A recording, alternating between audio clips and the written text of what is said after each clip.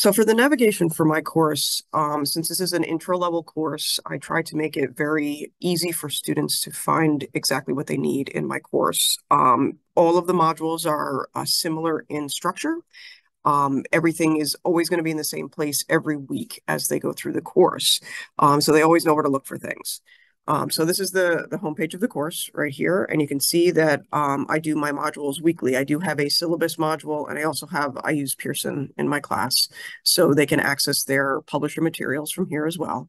But you can see that each week has its own module right here. And I do give them announcements each week that duplicates some of the material that's shown in the module itself. So I give them what's due this week. It's in the announcement, and it's also in the module that they look at. So if we look at the module for this week, that's going to be week 6. All of the modules look similar.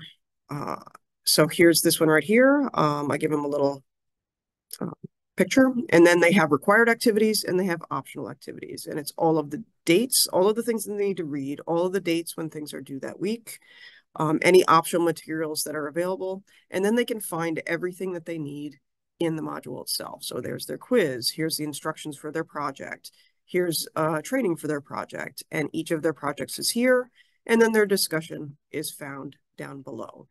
Each of the modules is the same except for midterm and final. So they can always find things in the course. They always know what to look for. They always know where everything is going to be. It does not change each week. So it's very consistent for the students in an online course. This is a fully online course.